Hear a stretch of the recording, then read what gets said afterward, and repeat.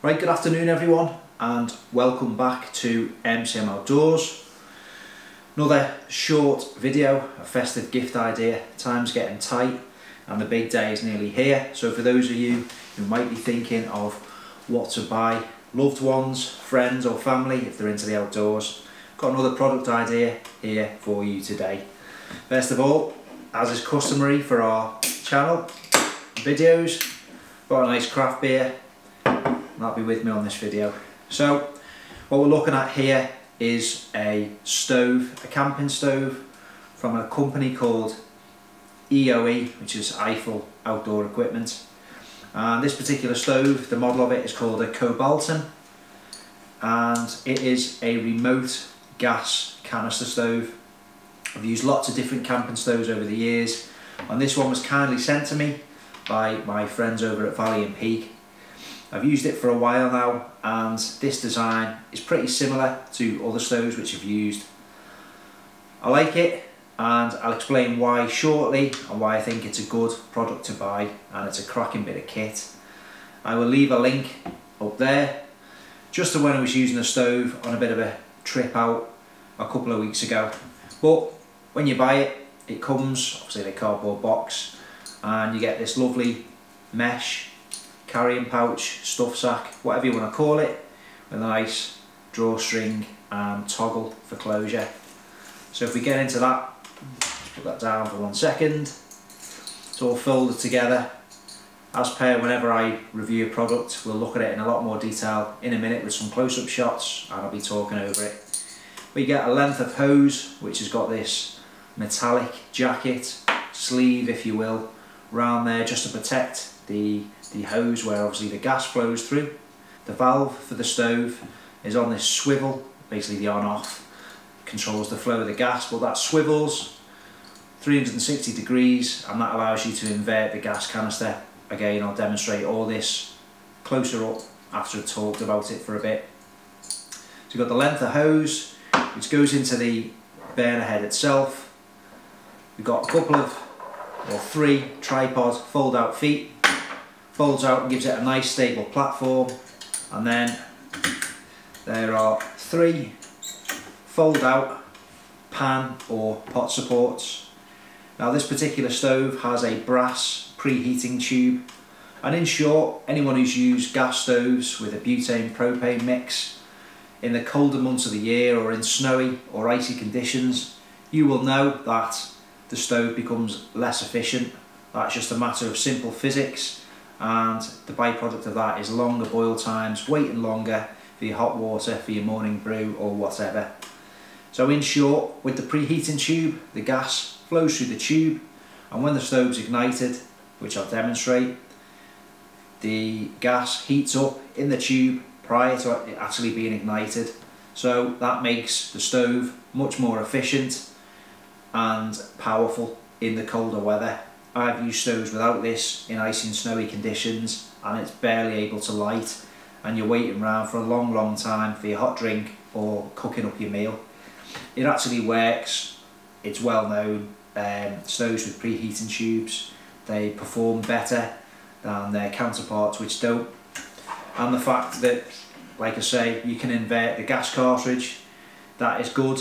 Again, colder weather, and this just uses the screw-on type cartridges. Colder weather, just invert your canister, and that will aid the efficiency and increase the efficiency of the stove and result in shorter boil times, use less gas, and in short, it's cheaper to run.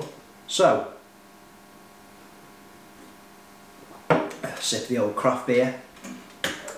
The weight is very low in my opinion, but of course that's subjective. We've got the ultralight hikers amongst us. It's 146 grams all in. In my book, that is a lightweight stove, okay?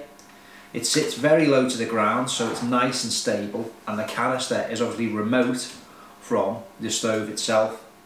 Now, in terms of power, it's 2,800 watts, and the price is £44.99 at the moment on the Valley & Peak website. Links to purchase it I will leave in the description box below. But a big plus regarding this stove, and I'll ignite it in a minute and show you how it operates and the flame control, which is really subtle, very fine flame control, which can go from a simmer to a roaring jet. That comes in very handy for those that don't wish to cremate the food and have it stuck and burnt to the bottom of the pan, which some stoves can suffer from, which don't offer such a high degree of flexibility regarding the flame control. But I like this particular design in certain scenarios, and the scenario I find this type of stove most useful for is when I'm cooking inside the tent. Yes, shock horror, the health and safety police will be jumping all over this one.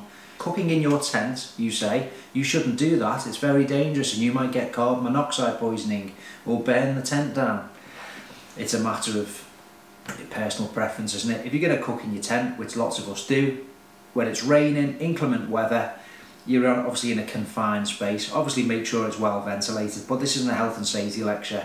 There's enough of that nonsense in the world as it is, frankly.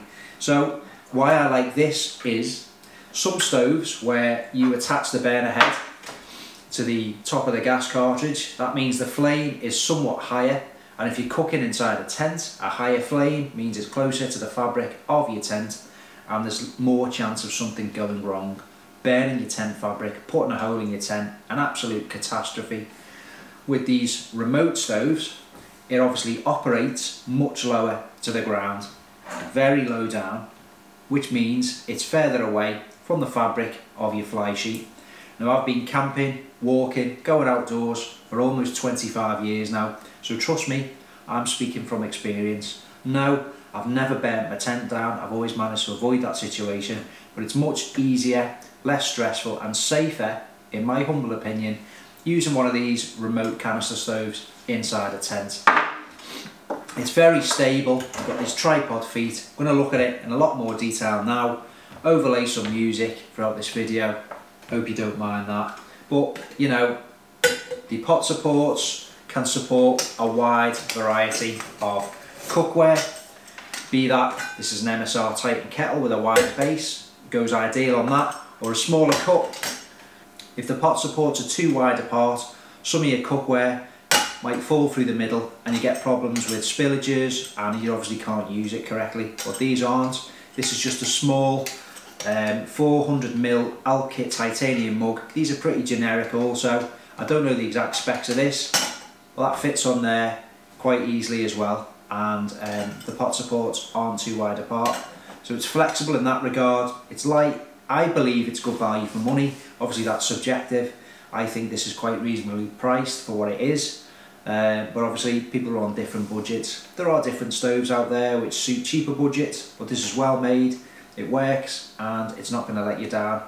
We're going to have a look at it, I'm going to show you the stove in operation and then I will sign off on this one. If you've got any questions about it, just let me know in the comments below, and as always, I try my best. If people take the time to watch and comment on my videos, I always think the least I can do is take the time to write back, and I'll do that for as long as I can.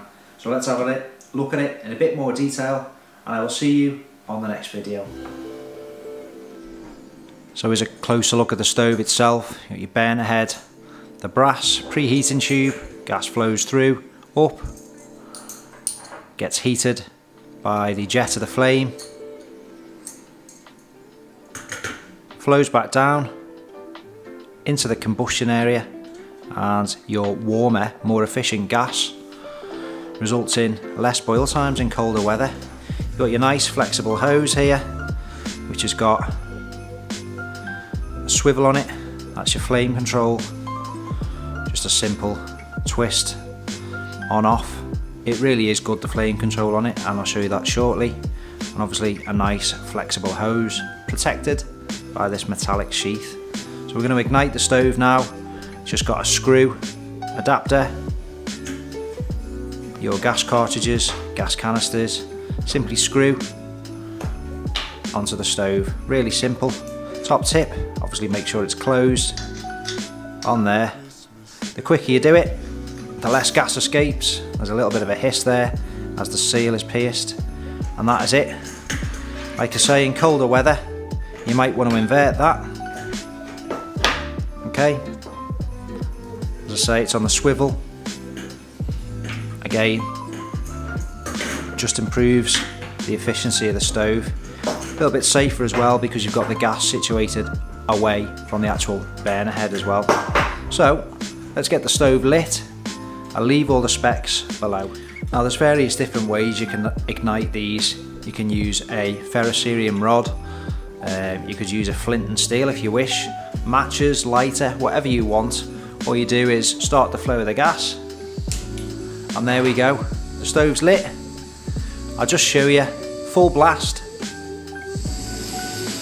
Really is quite powerful. You can feel the heat from here, 2,800 watts. I'll just lower it down slightly.